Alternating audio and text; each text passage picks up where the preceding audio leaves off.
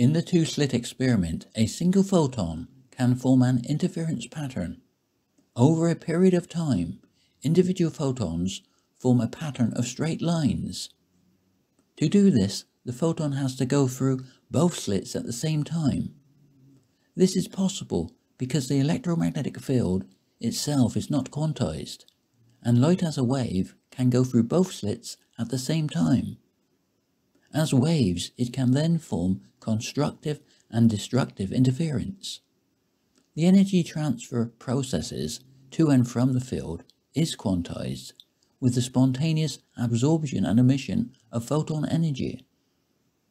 In the reference frame of the experiment, this can be seen, with the interference pattern forming out of a random statistical process, photon by photon. In this theory, this represents a universal process. We always have a probabilistic uncertain future coming into existence with the exchange of photon energy. The wave-particle duality of light and matter in the form of electrons is forming a blank canvas that we, as atoms, can interact with, forming a future relative to our actions.